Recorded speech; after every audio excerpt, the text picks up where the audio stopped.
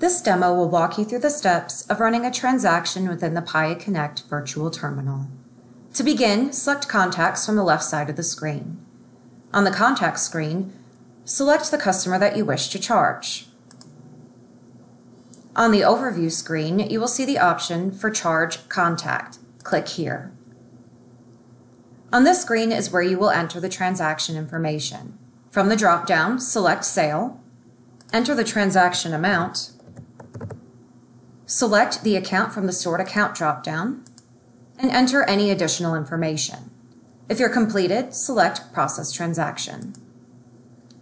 This will then open up a new screen where you can review everything you just entered, as well as the authorization code and the transaction ID.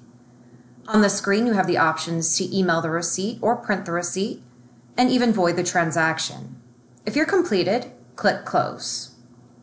If you'd like to review the transaction that you just submitted, you can do so by clicking Reports, Transactions, and you will see it listed here. You have successfully completed the steps for running a transaction in the Paya Connect virtual terminal.